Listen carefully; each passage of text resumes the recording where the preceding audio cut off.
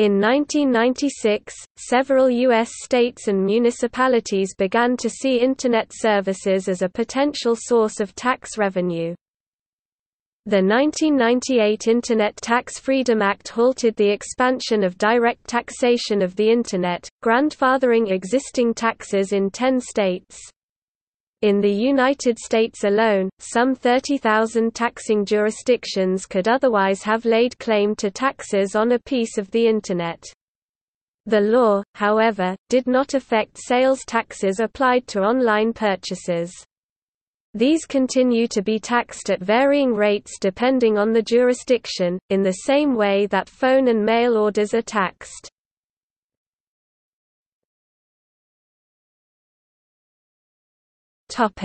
Forms of Internet taxation.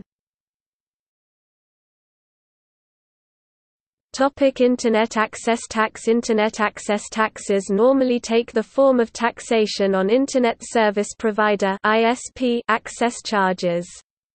ISPs levy these charges on users. Currently, these fees are typically imposed at the state level. There is no national tax on ISP user charges. No uniform description of Internet access taxes is possible, they fall within the category of sales taxes in some states, and telecommunications taxes in others, and they are considered service charges, which are usually exempt from taxation, in still other states. 10 states which were grandfathered under the Internet Tax Freedom Act as part of a political compromise are allowed to provide for some manner of taxation on ISP charges. The 10 states are Hawaii, New Hampshire, New Mexico, North Dakota, Ohio, South Dakota, Tennessee, Texas, Washington and Wisconsin. Under the grandfather clause included in the Internet Tax Freedom Act, Texas is currently collecting a tax on Internet access charges over $25 per month. Texas collected tax on Internet access prior to the enactment of ITFA under the Taxable Services provision of its tax code, see older Section 151.0101a. Texas has refined its tax code to define Internet access service, include it under taxable services, and exempted the first $25 on a monthly basis. See current Texas tax code section 151.325 and 151.0101a. Topic: Email tax. Email tax is a specific type of bit tax, which would tax based on volume of email sent or received, quantified either by number of messages or data size of the messages. This type of tax was mentioned in a 1999 report by the United Nations Development Programme entitled, "Globalization with a Human Face", as a type of bit tax which would raise an estimated $70 billion US if implemented globally. The email tax has been the subject of numerous Internet and political hoaxes. Imposition of email taxes by the U.S. government or any of its political subdivisions is banned by the Internet Tax Freedom Act.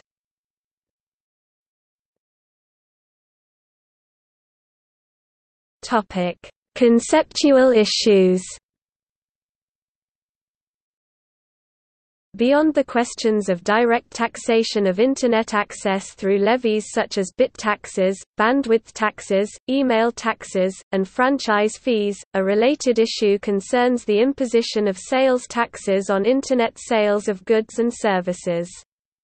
This taxation is not prohibited by federal statute, but rather by a series of U.S. Supreme Court decisions including Quill Corp. v. North Dakota 1992. Those cases held that state taxation of in-state sales by vendors with no significant physical presence in the state violates the Commerce Clause of the U.S. Constitution.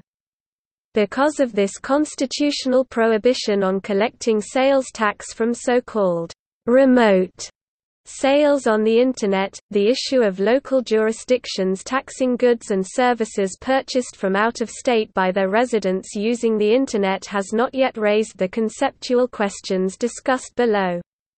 See tax-free shopping.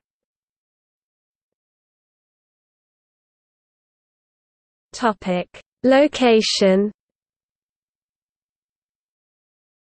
The issue of location of the Internet user, the user's counterparties in a commercial transaction, the headquarters facilities of any involved commercial entities, and even the servers and switches, is important for tax purposes. For example, of the 9 U.S. states that currently tax access in some manner, 4 make reference to location. In each case, both the provision of service and the billing must take place within the state. Connecticut places the burden of determining whether this is so upon the Internet service provider. But in general, there is no simple way to determine location, owing largely to the Internet's lack of boundaries. Users can and routinely do access their accounts from remote locations. Providers are almost always located in multiple taxing jurisdictions, and the data traffic itself, via the Internet's packet-switched architecture, is routed through myriad locations. Such issues are important not only for practical reasons of determining the incidence of the tax and its enforcement, but also because the U.S. Constitution requires that a state or taxing sub-jurisdiction have «nexus» with the transaction in order to exert its taxing power, and that determination rests precisely upon such considerations.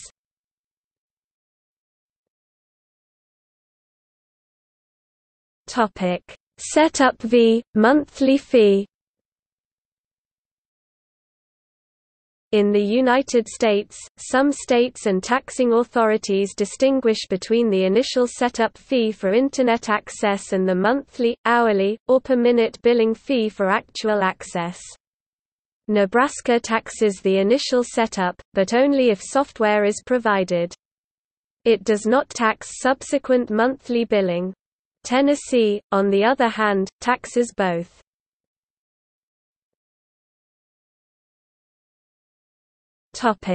Good versus service.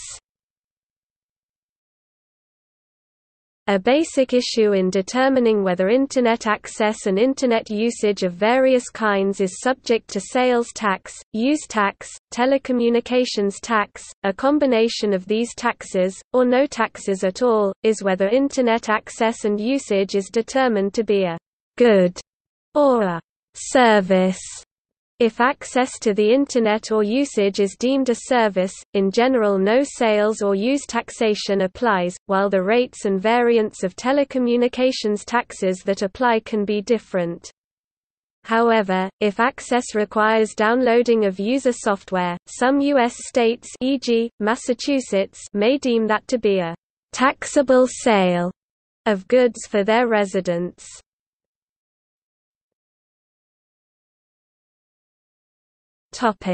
Collection.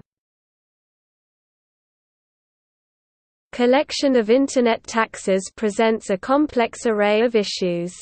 These include whether states themselves should collect the tax, whether the burden instead should be placed on the Internet service provider, the extent to which retailers or value-added intermediaries can be required to perform collection duties, and in all cases, the ways in which this collection can be accurately and meaningfully enforced by the taxing jurisdiction.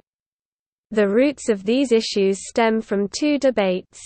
The first is the constitutionality of requiring Internet businesses to collect taxes relating to the due process and commerce clause of the Constitution, which require fair action by the government and no undue burden placed on interstate commerce. The second is whether the economic benefit gained from taxation outweighs the economic costs of enforcing the taxation.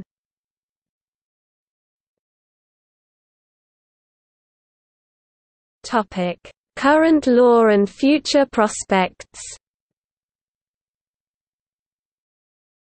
The 1998 Internet Tax Freedom Act was authored by Representative Christopher Cox, RCA, and Senator Ron Wyden, DOR, and signed into law on October 21, 1998 by President Bill Clinton in an effort to promote and preserve the commercial potential of the Internet.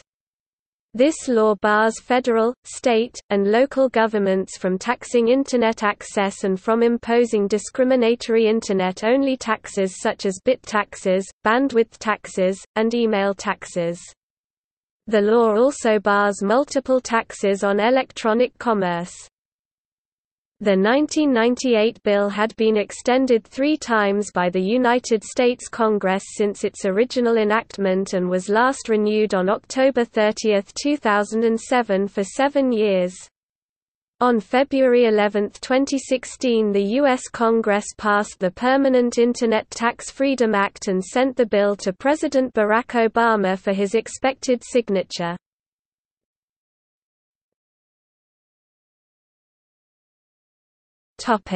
Internet taxes outside the United States.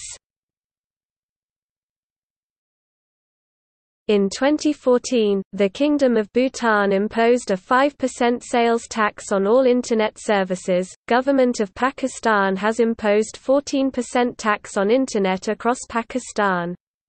With this new advance tax, which can be reclaimed at the time of filing of returns, 14% of the bill amount is supposed to get deducted on Internet usage across Pakistan. A vast majority of people took to social networking websites to voice their grievances. With the imposition of this tax, Pakistan became the most heavily Internet taxed region of the world. On May 30, 2018, the Ugandan Parliament passed the Excise Duty Amendment Bill, which proposed that a person providing an excisable service becomes liable to pay excise duty on that service on the earlier of the date on which the performance of the service is completed, the date on which payment for the service is made, or the date on which an invoice is issued. A telecommunications service operator providing data used for accessing over-the-top services is liable to account for and pay excise duty on the access to the over-the-top services. Over-the-top services are defined as the transmission or receipt of voice or messages over the Internet Protocol network and includes access to virtual private networks but does not include educational or research sites prescribed by the Minister by notice in the Gazette.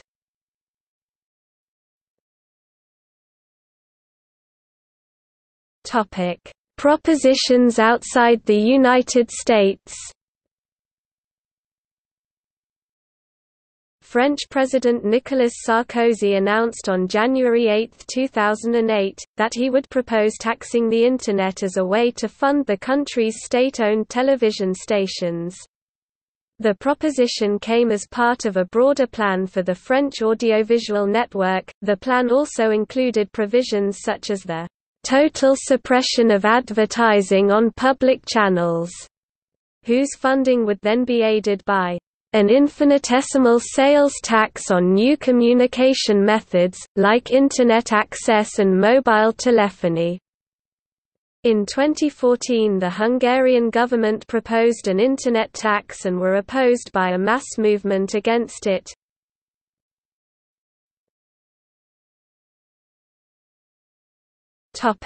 See also: